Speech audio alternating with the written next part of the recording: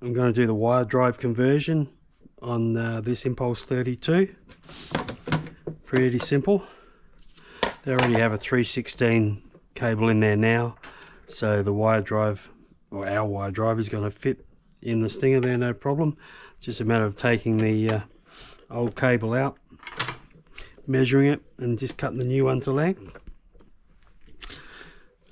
I've already done it on most of my boats, kind of saving my favourite boat till last.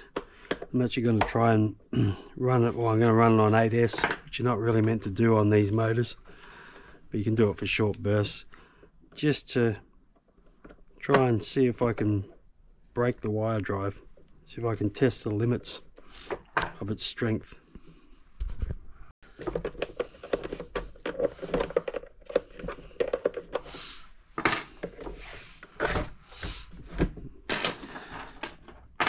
Okay, so I know that length was fine for the old cable, so I'll just be cutting it to the same length. Mark the same area where the flat was on the old one, and I'm going to grind a groove in there.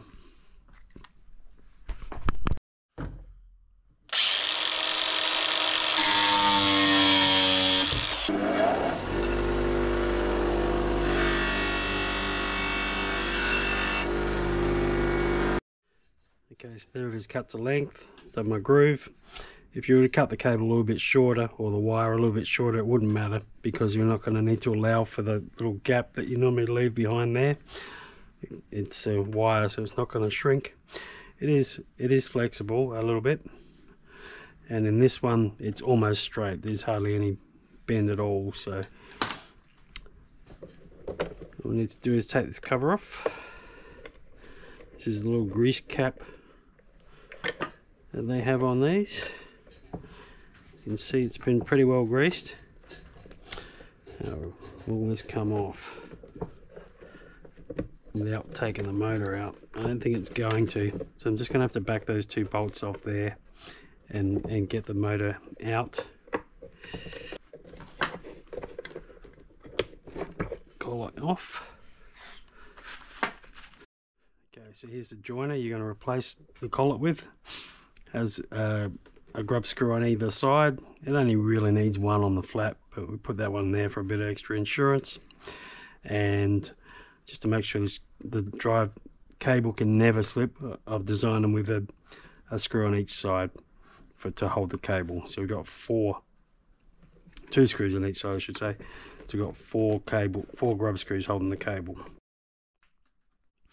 Now, because you've got much bigger gap in between your stuffing tube or your Teflon liner and your cable, make sure you've got plenty of grease in there. You can either grease the outside of the wire or pump it in like I do. Doesn't really need it for like lubrication or anything like that, but it does stop the water coming up. Now you've got a bigger gap there.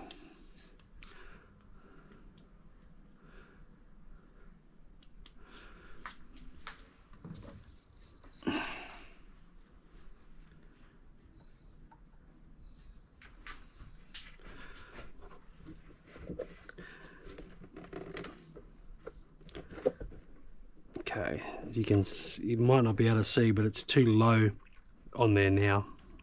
Needs something to kind of lift it up like a hook. Ideally, I would raise the stuffing tube up a little bit by spacing it from underneath there, which I'd already done from when this was new. You can see that little black thing there, that's a cable tie that I put on there to make it higher, to make it closer to straight. So probably could use another one of them to get it lifted up, but just going to use, because I don't know where a hook is, so I'm just going to use a bolt, just the head of a bolt, just to raise it up and kind of guide it in there. There we go. You know, if I was ultra fussy, I would just fix it properly, but I know this will work. Alright, so that's right in there now. Put my drive dog on. I'm actually going to run it with a 3-blade prop to give it even more load, just to do the maximum amount of, you know, way to break this thing. From all the testing I've done with these wire drives, I'm pretty sure they are stronger than a flex drive, because they are one piece. They're not, the stub isn't glued into the wire. It's actually made from one single piece, and it's marine grade stainless steel. So as soon as you put that in, you'll notice it spins so much easier. So as well as being stronger, you can spin it in reverse too if you want. It's not going to make any difference at all. It's going to less resistance, more runtime, probably more speed.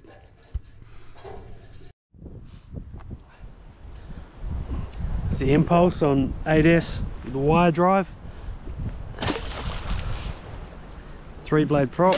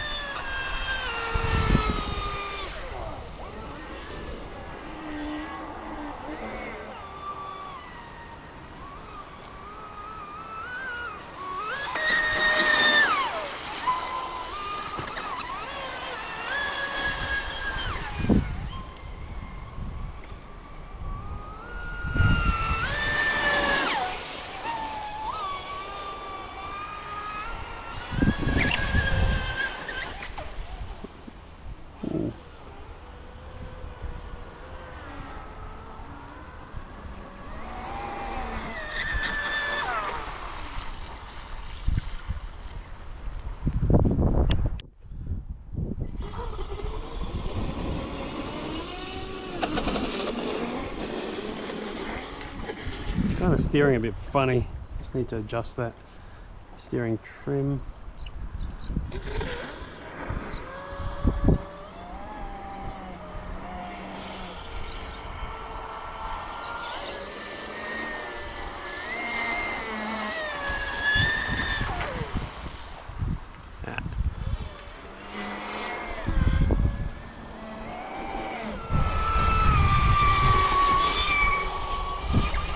I think the speed controller doesn't like the 8S with this prop.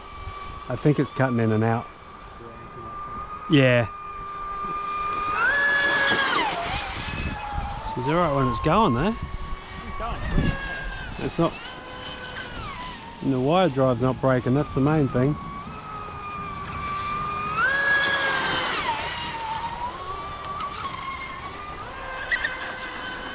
It's definitely quick, isn't it? Yeah.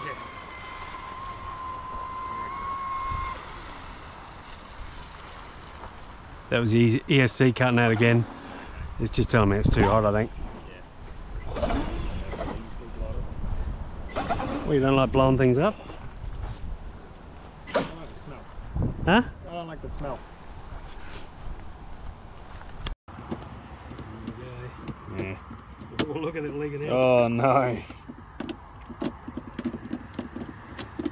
Okay. Whew. Oh, look at that. Yeah. Look at that. It got too hot. Yeah. Let's just get this unplugged. Yeah. Do that.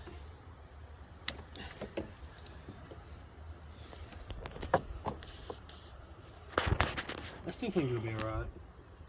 Yeah, it's just sort of Look how hot melted the the wires. got Yeah, I know. from the 8S. That's crazy, isn't I it? don't like it.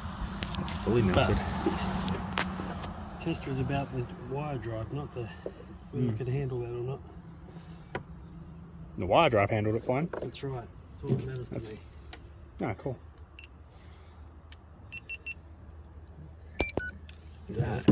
That is like smoking. Yeah, if you've got one. I haven't. I don't know of anything. Yeah.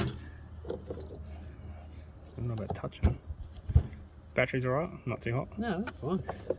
That's always fine. Yeah. Yeah. Yeah.